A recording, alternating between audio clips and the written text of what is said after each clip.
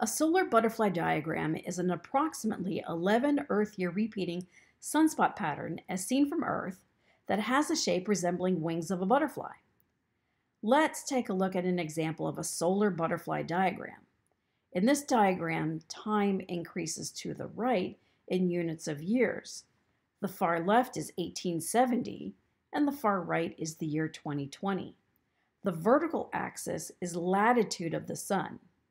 I will draw an oval shape for the sun because I don't have enough space to draw a circle. EQ represents the equator of the sun. 90 degrees N represents the north pole of the sun.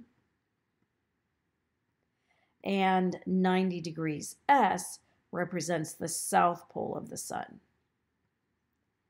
Every day that passes by, dots are placed on the diagram to where the sunspots may occur. Over time, the sunspots start to resemble a butterfly shape. At solar minimum, we see very few sunspots, and at solar maximum, we see many sunspots.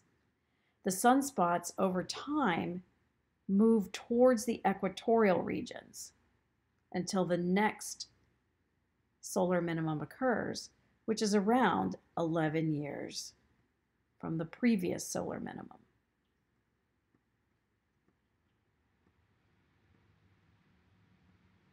This repeating shape every 11 years looks like the wings of a butterfly, hence the name solar butterfly diagram.